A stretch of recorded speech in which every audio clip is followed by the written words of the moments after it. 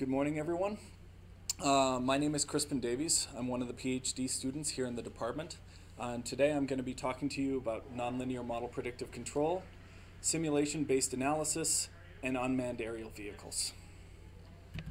So a quick overview of what I'm going to be talking about. I'm going to start off with a bit of background. That's the problem that I'm working on.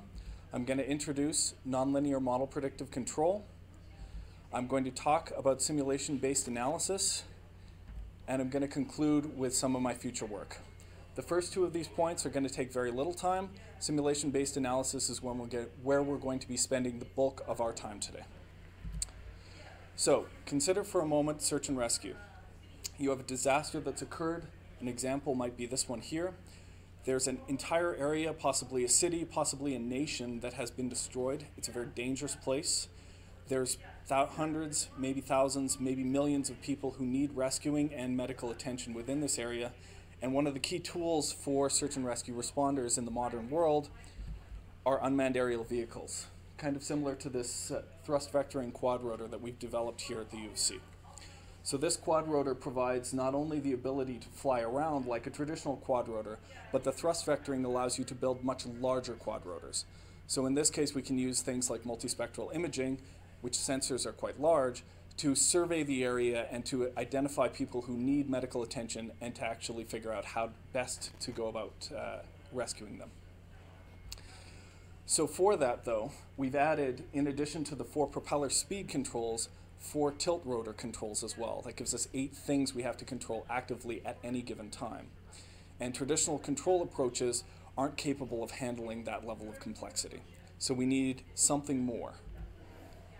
Here we're bringing in a new control schema, specifically nonlinear model predictive control.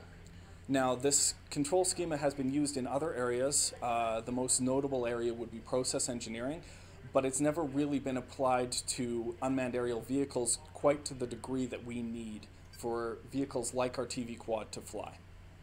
So what is nonlinear model predictive control? Well, it's a fundamentally different control premise. Instead of computing what the control output should be based on the current state, we do a guess and test method, and we use sampling to figure out what's the best control option. So the process is depicted here, where we start off with generating a sample. So let's say that's sample A and sample B. These are 2 different things that I could do with my control system, and I have to figure out which one I should do. We then predict where the vehicle will go as a result of each of these samples. So sample A takes me here, sample B takes me there. And then we do a cost analysis to choose the best sample. Sample A has a cost of 5, sample B has a cost of 7, so I would choose sample A because it costs less. Cost may be things like fuel usage. It may also be things like incurred risk. If I fly close to a building, I'm more likely to crash. What this allows us to do, which other controls schemes can't do, is it allows us to predict future behavior and to make controlled decisions not based on what's happening now, but based on what will happen in the future. And it allows, because of its structure, a free form of logic and math. So we're not restricted to trying to create mathematical expressions to describe the environment. We can also use logic and learning-based tools as well. Now, there are a couple of problems with nonlinear model predictive control. The first of those arises from the fact that it is an optimization process. So when we are guessing and testing, we don't know how good our initial guesses will be. They might be as high as a cost of 2.5, they might start as low as a cost of 0.5 in this particular example, and maybe the median value would be 1. But as we take more samples, say 1,000, 10,000, 100,000, these costs all converge to a single point and we get the optimum solution. The problem for unmanned aerial vehicles arises when these costs, or we don't have the time to evaluate all of these costs for all of these samples, and the system becomes probabilistically erratic or stochastic. So all of a sudden we say, you have 1,000 samples, well, we don't know what cost we're going to get when we take only 1,000 samples. So that makes traditional analysis tools inappropriate. Suffice it to say, we've created a new nonlinear model predictive control system which alleviates some of this load. But I'm not going to cover the exact specifics, I'm just going to give you the brief details for today. So we've improved the optimization approach, that's how samples are generated. We've improved the vehicle modeling approach to make it more efficient, and we've improved the cost analysis process. These all help to make the system more stable and more reliable, but they don't solve the problem entirely. So what we need is a new analysis schema or some tool to actually go in and say, how good is this controller actually? If I go and put it on a vehicle, will it fly safely or will it not? Because all of our traditional tools don't work as soon as the system becomes stochastic. So what we're introducing today, and kind of the big part of my talk, is called simulation-based analysis. This is a very old concept, but we're presenting it in a new light. So the whole idea is we run a simulation, we look at the results of the simulation, and we say, the vehicle and the control system did well this time. If you get enough of those simulations over enough possible scenarios that the vehicle has to fly under, you can say reliably, well, I think the control system will do pretty good. So the process itself starts off with simulation. So we connect the control system to a simulator, and we use those two in conjunction to figure out what would actually happen to the vehicle under a given scenario. Maybe we hit it with an impulse. Maybe we blow on it with wind. Maybe we ask it to move over to the other side of the room. Each of these would be scenarios, and we would simulate the results from them. Then we would apply Fourier analysis to give us the frequency spectrum of the vehicle data as it's produced. So if the vehicle's tracking its position over time, we can look at the frequency spectrum of that data to actually pull out, say, 1 Hertz oscillation, 5 Hertz oscillation, 10 Hertz oscillation, and I'll show you what this looks like in a little bit. We can then do a linear regression to figure out how quickly those frequency components are growing and shrinking. We want them all to be shrinking for a stable system, and then that provides us with the ability to create a flight envelope. So that allows us to test the system for stability, robustness, and fragility, which is essentially how well is the system actually performing. So let's actually go through each of those elements because I kind of blew through them really quickly. So first off, we have simulation. To do this, we need to produce kind of the realistic effects for how the vehicle would behave in reality if we actually had the physical vehicle flying. So what we do is we use multi-body physics to replicate the dynamics of the vehicle to a very high degree of accuracy. In our case specifically, I'm using Featherstone's recursive formulation, but you really can use any multi-body physics system to accomplish the same goal. We've also extended these multi-body physics to cover a whole bunch of physical effects.